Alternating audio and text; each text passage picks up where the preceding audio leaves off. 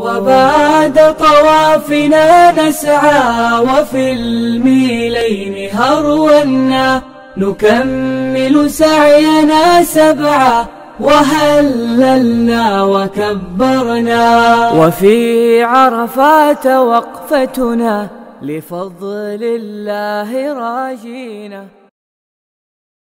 Bismillah wa salatu wa salamu ala Rasulillahi wa ba'd. Let me pick up on the very point that our esteemed MC was highlighting on, and that is the aspect of the calendar, the aspect of time. The creator of time is Allah. We know and we believe, it's part of our aqeedah, that everything in existence is created by Allah tabaraka wa ta'ala. But very rarely do we think of time as a creation of Allah. Perhaps because it's not something tangible. So when you look at the mountains, you can see it, you can feel it, you can touch it, you can, picture it. So therefore, we understand the mountains are created by Allah. You look up towards the skies are created by Allah. You look up towards the oceans and you say the oceans are created by Allah. You look at your own body, you look at humans, you look at animals, and we understand that this is the creation of Allah. But time is also the creation of Allah. We may not understand what it would be like if time is to stand still, if Allah has to remove time from the equation, but this much we ought to understand, know and believe and that is time is created by Allah. So if time is created by Allah, then even the design of the calendar, both lunar and solar, is created by Allah. It functions according to the decree of Allah tabaraka wa ta'ala, and it exists only because Allah wants it to exist. And this is highlighted in a verse of Surah Tawbah, where Allah tabaraka wa ta'ala mentions, إِنَّ عِدَّةَ الشُّهُورِ عِنْدَ اللَّهِ 12 شهرا في كتاب الله يوم خلق السماوات والأرض منها 4 حرم. Allah says that the number of months in terms of the decision and the decree of Allah is 12. And this was already decreed يوم خلق السماوات والأرض, at the time, at the very inception, when Allah tabaraka wa ta'ala decided to create the heavens and the earth. And Allah then highlights further that minha arba'atun hurum. From this 12 months calendar or cycle which Allah tabaraka wa ta'ala has created, and here it is in reference to the lunar cycle, 4 are sacred. Which are those 4? The one is Rajab, which is a standalone month, and the other are 3 consecutive months, Dhul-Qa'dah, Dhul-Hijjah and Muharram. So we are now in a 90-day period. 30 days almost has lapsed, but we are in an approximately 90-day period of virtue, of sacredness. This is what Allah tabaraka wa ta'ala is highlighting us. I have explained this principle previously, I think, in one of our discourses prior to the month of Ramadan, and I explain it again now. Ibn Abbas radiallahu anhuma used to say that during the Ashhur al-Hurum, any good deed you do, the reward is multiplied by Allah. Any sin you do, the evil is also multiplied. So make sure that you minimize sin, and after that, try and make as much effort as you possibly can in terms of exerting yourself when it comes to good deeds, because ordinarily you get reward for every good deed that you do. Allah says, "Man ja'a bil hasanati falahu ashru amthaliha," that the minimum reward is multiplied by 10, and then beyond that, depending on a person's sincerity, etc. That's under ordinary circumstances.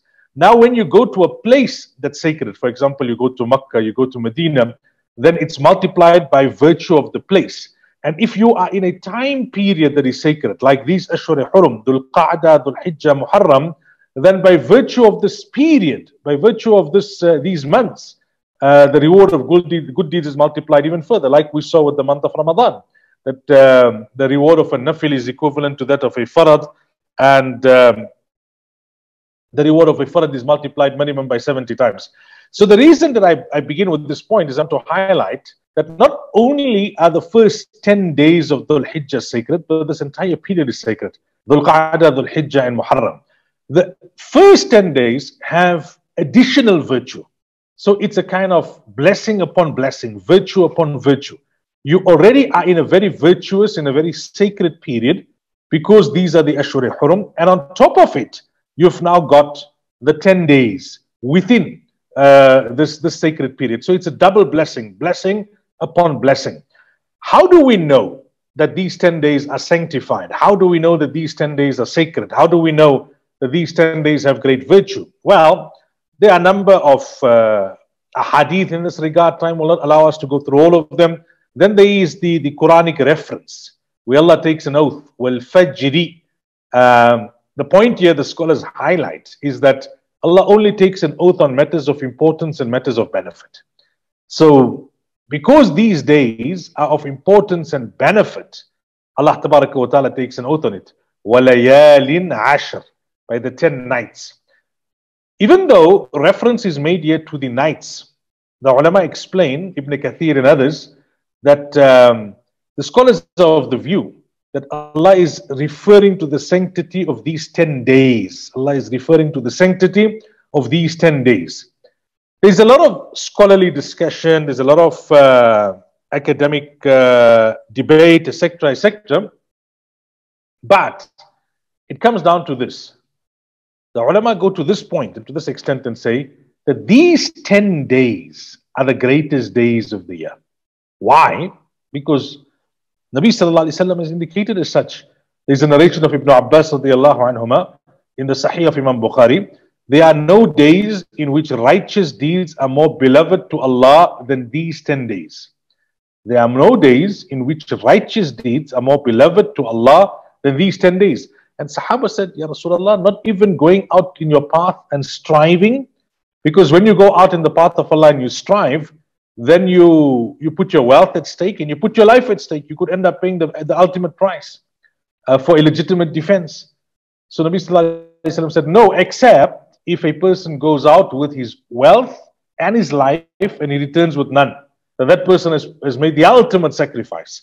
But other than that, these are the 10 greatest days of the year. Now the ulama have taken it to this point and said that the days of Dhul-Hijjah, these first 10 days, are even greater than the days of Ramadan.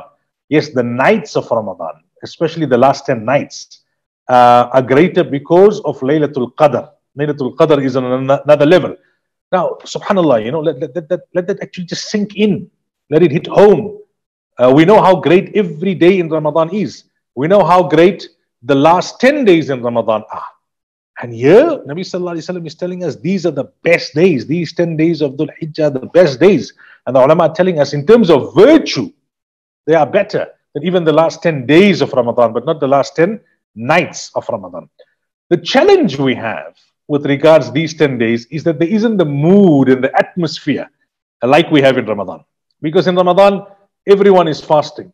In Ramadan, people generally congregate in large numbers during the evening for Taraweeh Salah.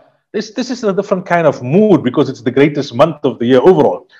And perhaps in Dhul-Hijjah, there isn't that kind of a mood. But we should try and create that kind of a mood and that kind of an atmosphere. And even if they look, maybe Allah wanted it for us to wanted for us to have this added challenge, so we can get the added reward. That okay, in Ramadan things become very conducive. In Ramadan, everyone is fasting, so it becomes easy to fast. In Ramadan, everyone is performing Taraweeh, it becomes easier. In Ramadan, everyone is reading Quran, it becomes easier. Do it now in the first 10 days of Dhul-Hijjah. It's only 1/3 of the time. It's not 30 days. But you're getting great reward. It's Ashur Hurum firstly, sacred months, and then on top of it, it's the 10 days. There are many other narrations and a hadith of Rasulullah Sallallahu Alaihi Wasallam that talk about the virtues of this day. But for the sake of brevity, I'm not going to go into all of them now.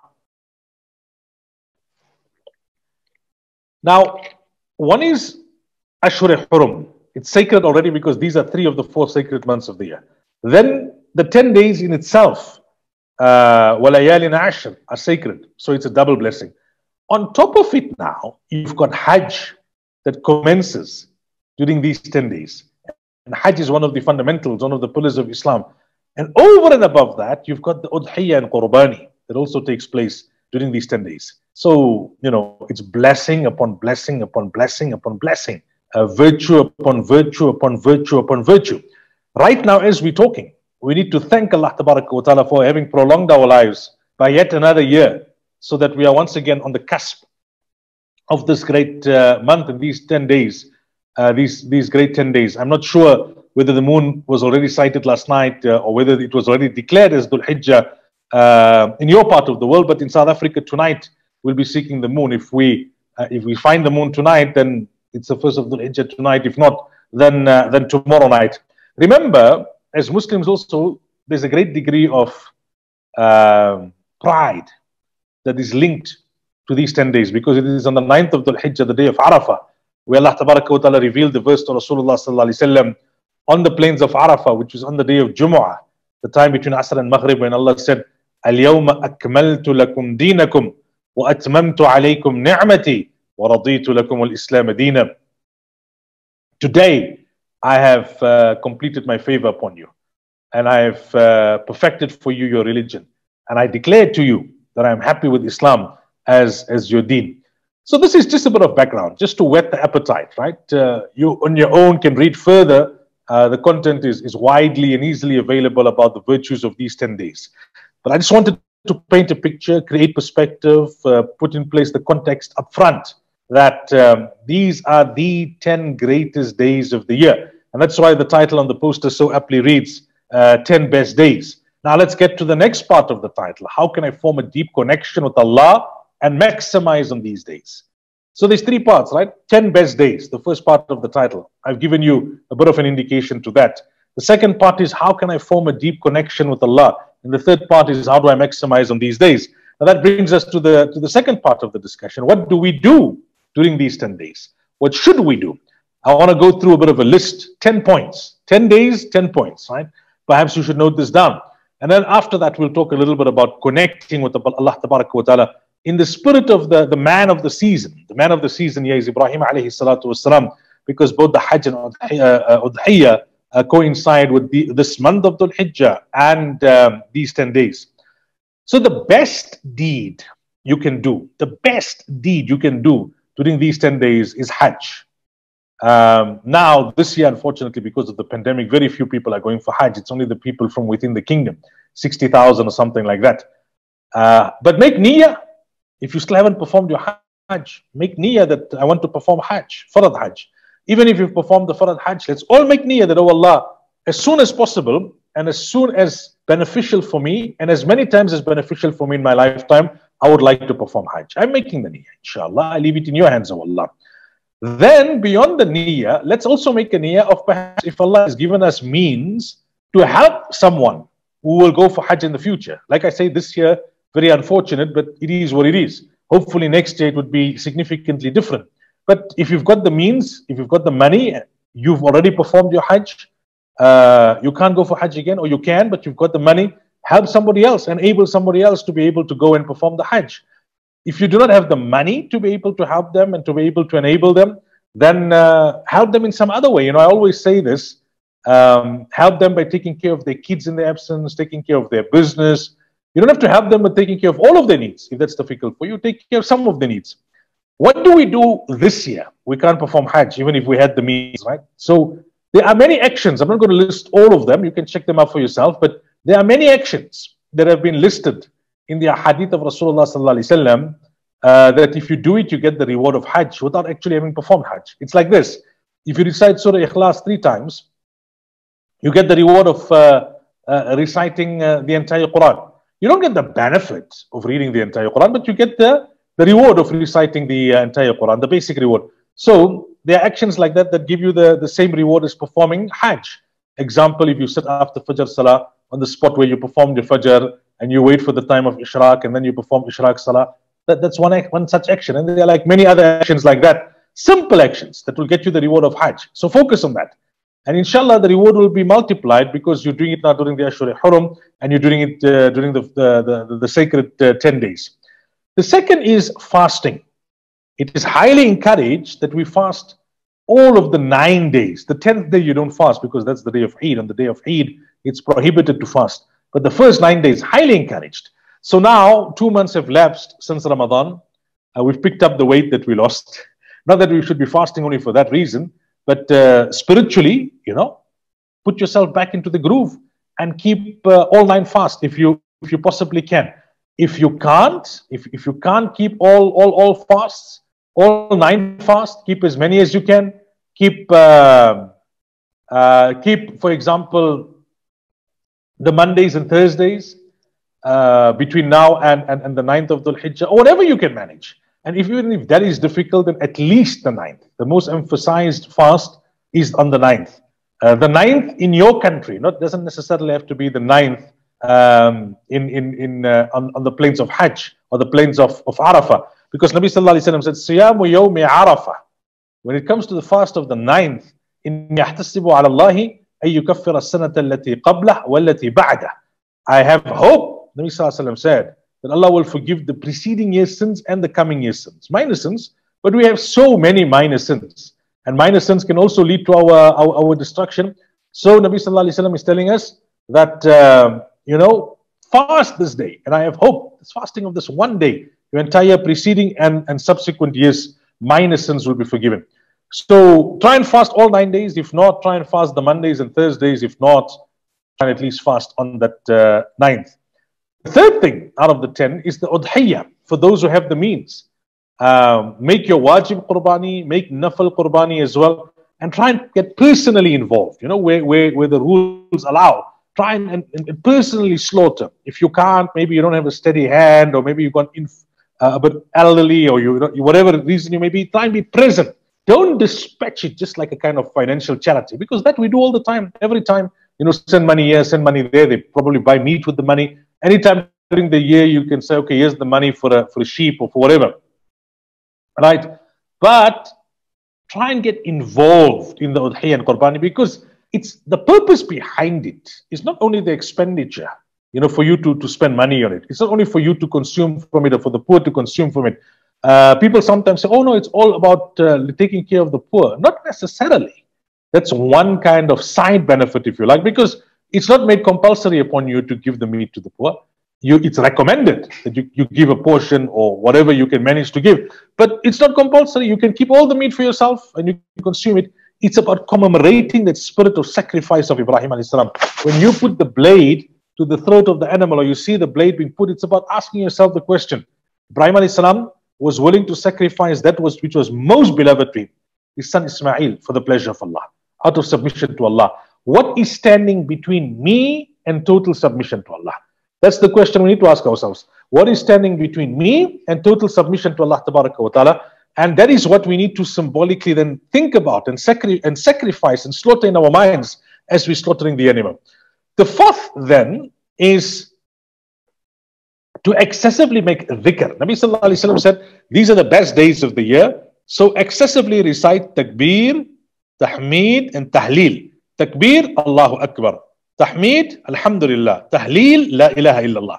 Simple dhikrs. Simple dhikrs. Yet Nabi Sallallahu Alaihi Wasallam is telling us, this is something we ought to be reciting every day, right? Throughout the year. But here Nabi Sallallahu Alaihi Wasallam is telling us that especially during the month of, during these 10 days of Dhul-Hijjah, excessively say, La ilaha illallah, or chant, Allahu Akbar, or Alhamdulillah. The fifth is, and these are actions, I must mention as we continue, that are not necessarily unique, apart from Hajj and Udhiyah, to these 10 days. It's things you can do outside of these 10 days, outside of these sacred months as well. But like Ramadan, there's such a great association with the Quran. You can read Quran outside of Ramadan, but there's greater virtue, there's greater merit, there's greater blessings, there's greater connection. Same thing here. So the fifth, Qiyamul Layl, at night, getting up in the last third of the night. The minimum is to read 2 rakats nafil after your witr salah before you go to bed at night. But if you can't, then what you do is that you make sure if you can rather, you make sure you wake up in the last third of the night, portion of the night, even if it's just a little half an hour before Fajr time sets in, read a few rakats, tahajjud salah, and make dua to Allah, beg of Allah. That's the next point. Begging of Allah Tabaraka wa Ta'ala, making dua, because dua we ought to be making every day, but again, it's the sacred period of the year, the sacred months. So tahajjud has greater value, dua has greater value. Then Quran is not to be limited only to Ramadan. Yes, many of us took, we made noble intentions at the end of Ramadan. Some of us, perhaps we were able to keep up to those intentions. Some of us, maybe not.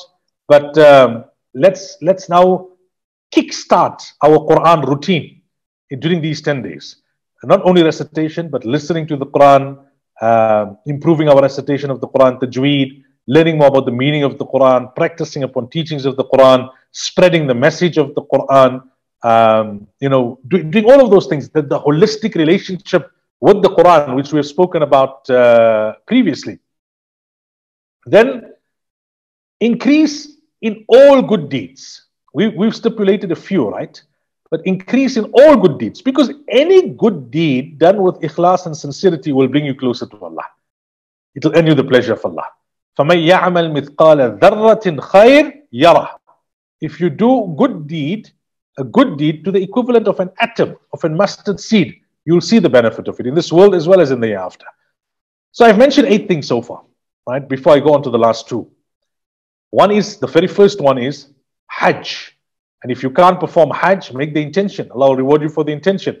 If you make the intention of performing Hajj and helping someone who's going to perform Hajj, and do those actions that have been listed in the ahadith that get you the reward of a Hajj, like, sitting on the spot after Fajr and then waiting for Ishraq.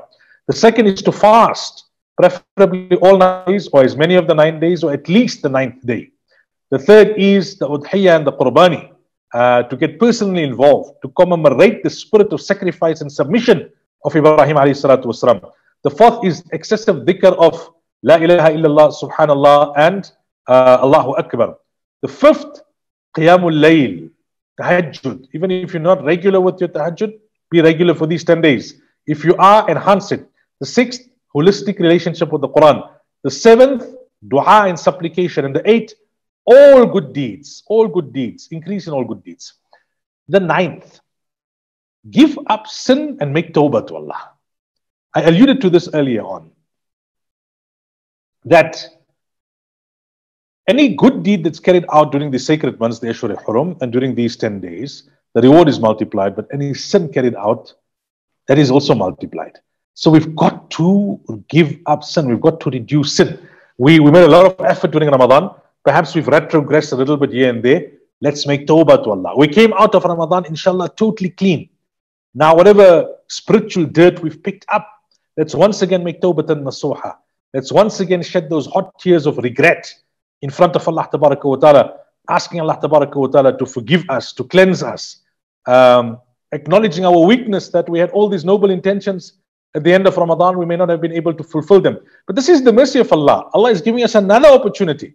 Allah is not telling us, okay, now, all right, so you had Ramadan, wait another 11 months until Ramadan comes again. No. Allah is saying, around the corner here, I've given you Dhul-Qa'dah as a sacred month. Dhul-Hijjah is a sacred month with the 10 days in it. Then you still got Muharram after it. The rest of Dhul-Hijjah, right? Even after the day of Eid, the 10 days are over, but the rest of Dhul-Hijjah is still a sacred month. The Muharram is also a sacred month. And like that, Allah gives us opportunities all the time.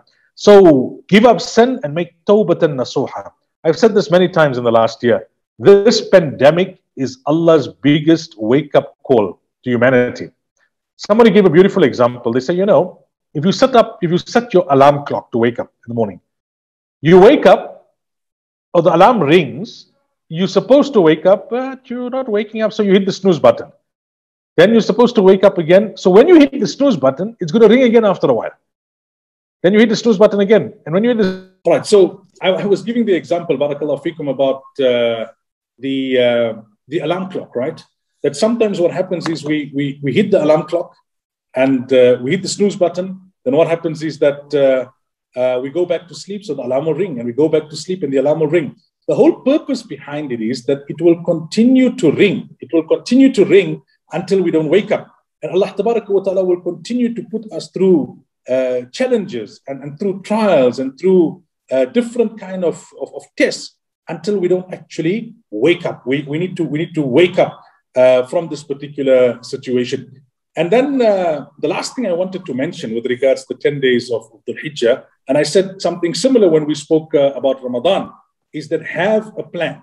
You have to have a plan. If you don't have a plan, you're not going to be able to maximize on it.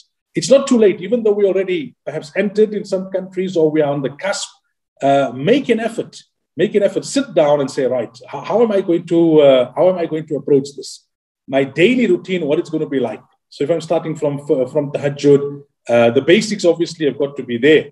The performance of Salah, etc. But beyond the basics, what am I going to do? How much of Quran am I going to read a day? Right? So that's one thing that we look at. How much of dhikr, this Allahu Akbar, La ilaha illallah, subhanallah, etc. How am I going to ensure that I keep that going every single day?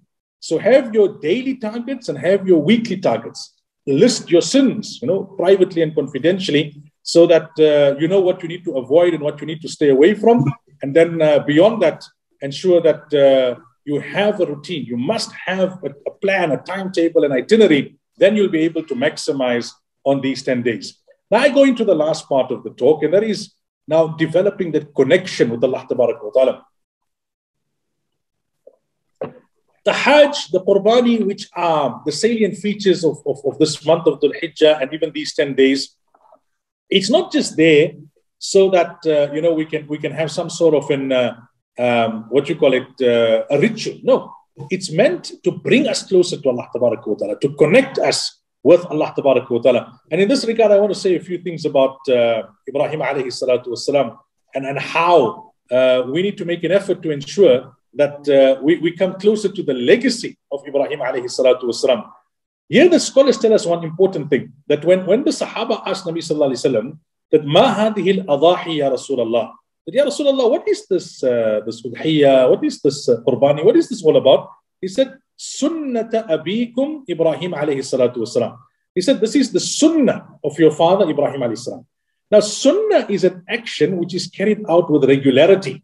Like we say, this Nabi sallallahu alayhi wasallam, the 2 rakats of farad before, 2 rakats salah before farad of fajr, he did it regularly. Very rarely did he leave it out. So that's why we say it's sunnah. Any action which was carried out with regularity is known as an action of sunnah.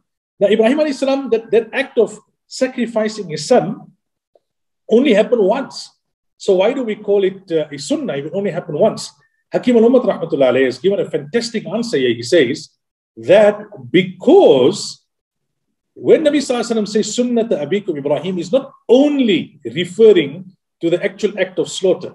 He's referring to the repeated acts of submission in the life of Ibrahim alayhi salatu wasalam. When Allah Ta'ala told Ibrahim alayhi salatu wasalam to break the idols, he broke the idols. When Allah told him to take on Namrud, the tyrant of the time, he took him on. When Allah told him to give da'wah to his father, he gave da'wah to his father. When Allah made him leave Iraq, which was his birthplace, he did that. When Allah sent him to Makkah and asked him to leave his son and wife in a barren land, he did that. Repeatedly throughout his life, he submitted to the commands of Allah. Whether he understood those commands or not was a separate matter, but he submitted to the commands of Allah Ta'ala. And that is important, that this whole period of 10 days, we must fast, we must read Quran, we must make dhikr, we must take the reward from it.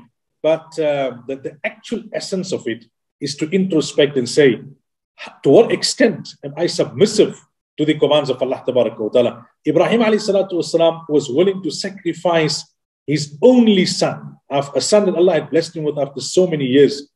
Allah is not asking us to make such colossal sacrifices. Not at all. Allah Ta'ala is just telling us to work on our egos. We are too self-centered. We only worried about ourselves. Ana.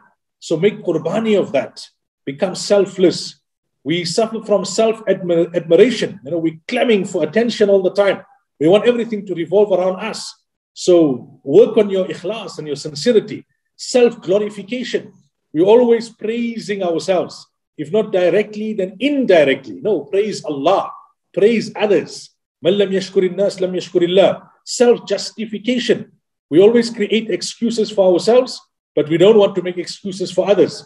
We are the best lawyers when it comes to our own mistakes, but the best judges when it comes to the mistakes of other people. And that is unfortunate. That is really unfortunate. So what we need to learn from here is that approach these 10 days, not only from a ritualistic perspective, I'm going to do this action, that action, that action. I'm going to give up this sin, that sin. Look at yourself. That where am I in terms of becoming a friend of Allah Ta'ala? I won't be able to become a friend to the extent that Ibrahim alayhi salatu wasalam was a friend. But I need to make an effort on sacrificing the dictates of my nafs when it comes to self-centeredness, self-admiration, self-glorification, self-justification. Because qurbani and udhiyya is not just you slaughter an animal. So you paid money for it, you went through some process, you slaughtered the animal, been there, done that, got the t-shirt, tick the box and let's move on. It's not about that. It's about attaining closeness to Allah. The word qurbani comes from the word qurb, attaining closeness to Allah. Today, people talk about the different tragedies. The pandemic has resulted in a lot of loss of life. A lot of people's health has been compromised. A lot of people's wealth has been compromised. The greatest tragedy of our time is that we don't have genuine love for Allah Ta'ala in our hearts. And that's what we need to ponder over in this next 10 days. And during these sacred months, the Ashur al-Haram, what do I need to do? That the seeds of that love are definitely there, because that's the fitrat on which we are all created. But what do I need to do to be able to, revive that love for Allah Ta'ala in my heart? The ultimate disgrace is Allah fills a person's heart with love for dunya and the pleasures of the dunya, and then there's no love for Allah. You see, Shaitan, the ulama always tell us, he was arif. He knew more about Allah than any one of us. He was abid. He worshipped Allah more than any one of us. He was an alim. He had more knowledge than any one of us. But he was not an ashik. He did not have the true love for Allah Ta'ala in his heart. Now, when you have true love for Allah in your heart, you give up sin, your heart becomes cleaner, the love for Allah flourishes in your heart. When you have love for Allah in your heart, then it generates obedience. Allah tells us in a hadith al-Qudsi, Ya ibn Adam, خلقت الأشياء كلها من أجلك وخلقتك لي وخلقتك من أجلي. I've created everything else.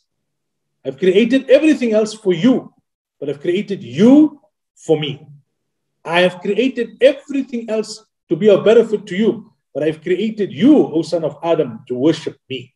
Are we fulfilling that mandate? Are we fulfilling that responsibility of worshipping Allah? Allah says in another hadith al-Qudsi, Ya abdi, inni laka muhibbun, fabihaqqi alayka kun li muhibba. That, oh my servant, I love you. I love you. Now, by virtue of the rights that I have over you, when are you going to start loving me? When we say we love Allah, we have to put it to a test. They say the test of true love is to see whether you give preference to the commands of your beloved over all other commands. The commands of your nafs, the commands of society, the commands of the fashion and the ideology of the day. You give preference to the company of your beloved over all other company. When you're in the company of your friends or your family and it's time to be in the masjid, time to perform salah, whose company do you prefer? And the third, that you give preference to the pleasure of the beloved over everyone else's pleasure. وَرِضْوَانٌ مِّنَ اللَّهِ أَكْبَرٌ. Allah says the greatest pleasure that you need to strive for, the greatest pleasure that you need to desire is the pleasure of Allah Ta'ala. When we want to become the beloved of Allah, they say, أَنْتَهِبَ كُلَّكْ لِمَنْ أَحْبَبْتَ وَلَا تُبْقِ مِنْكَ شَيْئًا. You must give yourself over totally. Nothing must remain for you. So we need to give ourselves over to Allah in totality. Like Ibrahim ﷺ did, Allah mentions, وَإِبْرَاهِيمَ الَّذِي وَفَّى. Ibrahim ﷺ fulfilled that responsibility. He gave himself over to Allah Ta'ala totally. So the point I'm driving home, brothers, sisters, mothers, is that it's time to once again evaluate the state of our relationship with Allah. That is Allah the number one priority in my life? What is the state of my daily, weekly, monthly relationship with Allah? And how can I use this Dhul-Hijjah and Qurbani, these 10 days, the days of Hajj, these Ashur al-Haram, as a catalyst to once again motivate myself to come closer to Allah Ta'ala, to remain closer to Allah Ta'ala. The life and the story of Ibrahim ﷺ, the rituals of Hajj that we will follow even if we are not performing, the rituals of Udhiyah, which many of us inshallah will be performing, it needs to inspire us to come closer to Allah, to develop a stronger relationship with Allah, like Ibrahim ﷺ did. There are many ways of doing that. We spoke about those 10 things that if we do during these first 10 days, inshallah, it will help us to maximize on these 10 days. And it will also help us then, if we do it with ikhlas and sincerity, to come closer to Allah Ta'ala. Life is short. Life is fragile. Life is temporary. If this last year hasn't taught us this, then I don't know what we have learned. And if we're not going to learn it now, then Allah alone knows when we are going to learn it. Who knows whether we'll be alive next year to witness these 10 days, to witness this month of Dhul-Hijjah, to witness these Ashur al-Haram. So many were with us last year, this time, they're no more with us. They were younger than us. They were healthier than us. Just this morning, we lost an alim here in the locality where I live. hardly 45 years of age, succumbed to the pandemic, COVID. He used to work many years with us many years ago at Radio Islam. And everyone is in shock. Such a young, healthy, vibrant individual doing the khidmah of deen. But that is what Allah Ta'ala is reminding us of. You're going to live only once. And on the day of Qiyamah, success will depend on the state of your heart. إِلَّا مَنْ أَتَى اللَّهَ بِقَلْبٍ سَلِيمٍ. Except those who come to Allah Ta'ala with a clean heart. Except those who come to Allah Ta'ala with a sound heart. Now, how can a heart ever be clean? And how can a heart ever be sound if it does not contain love for Allah? If it does not contain an inclination towards obedience of Allah?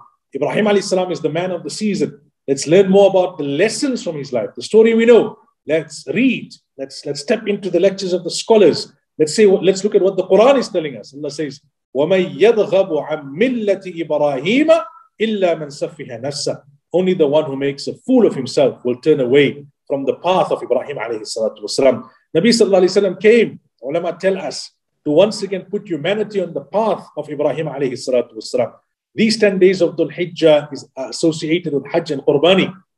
In there we commemorate the actions of Ibrahim alayhi salatu wasalam and the family of Ibrahim alayhi salatu wasalam. The legacy of Ibrahim alayhi salatu wasalam is great, it's profound. He's the father of the Anbiya alayhi salatu wasalam. He's accepted by all the major faiths. But what are his qualities? What are the lessons? We don't focus on that enough. Look at the Quran tells us, Inna Ibrahim la halim. Ibrahim was forbearing. He was tolerant. Tolerance is a rare quality in our lives today, a rare quality. Awwah. He was compassionate. He was soft-hearted. Munib. He was repentant. Earlier on, when listing the 10 things that we need to do during these 10 days, I mentioned that Tawbah is one of the most important things. Inna Ibrahim kana ummah. Because he had these remarkable qualities, he became like an entire nation by himself. You know, we say this person is the team. This person carries the entire team. There may be 11 people in total, but this person is the equivalent of the other 10. Ibrahim alayhi salam was an entire nation. Qanitan lillah. He was obedient to Allah tabaraka wa ta'ala. Hanifa. He was pure in his faith. Shakiran li an'umih. He was grateful to Allah tabaraka wa ta'ala for the bounties that Allah Tabaraka wa Ta'ala had given him. Look, Ibrahim alayhi salatu wassalam is the prophet who gave us the name that we have. Huwa sammakum al-muslimin. He made dua. Rabbana waj'alna muslimaini lak wa min dhurriyyatina ummatan muslimatan lak. That, oh Allah, make me and my son Ismail Muslims, meaning submissive to you. And from our progeny, let there be an entire nation who will be Muslims, who will be submissive.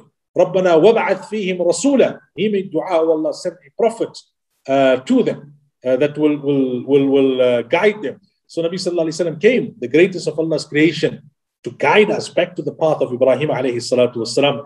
That is what we need to ponder over. That is what we need to reflect on during these 10 days in order to be able to make it the best 10 days, in order to be able to maximize on it, in order to be able to secure closeness to Allah. Ibrahim alayhi salam was the ultimate Khalil. He was the ultimate friend of Allah Tabaraka wa Ta'ala. That does not mean that you and I cannot also become friends of Allah Tabaraka wa Ta'ala. Let's make that intention now. Let's then have a plan of action and let's make an effort. The results are in the hands of Allah Tabaraka wa Ta'ala. May Allah grant me and all of us the tawfiq. Subhanallah wa bihamdihi. Subhanakallahumma wa bihamdik. Nashhadu an la ilaha illa anta nastaghfiruka wa natubu ilayk.